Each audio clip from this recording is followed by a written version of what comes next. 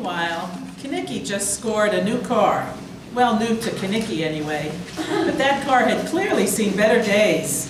Kinnicky was proud of his new prized possession, even with its worn paint, torn seats, one hubcap, and a few dents here and there. Big problem? It didn't go. Bigger problem? A challenge from the Scorpions, the rival gang, and their leader, Leo Craterface Batmundo.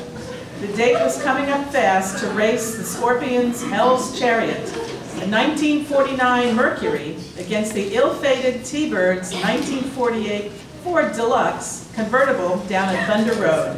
We find the T-Birds in the high school auto shop garage.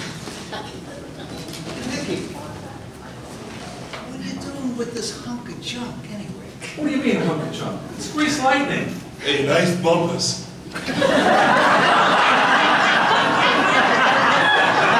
You really expect to pick up chicks in this sardine can? Look, you're crazy. With a paint job, with a new engine, No way. she's gonna be driving like a dream. Yeah, dreaming.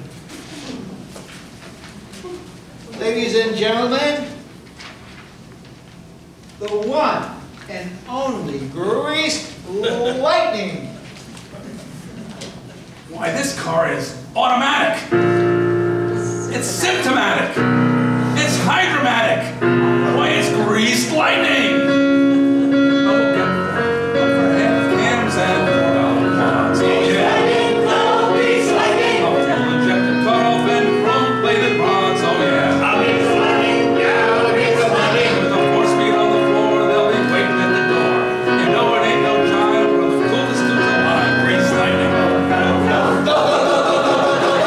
Grease lightning, you're burning up the corner.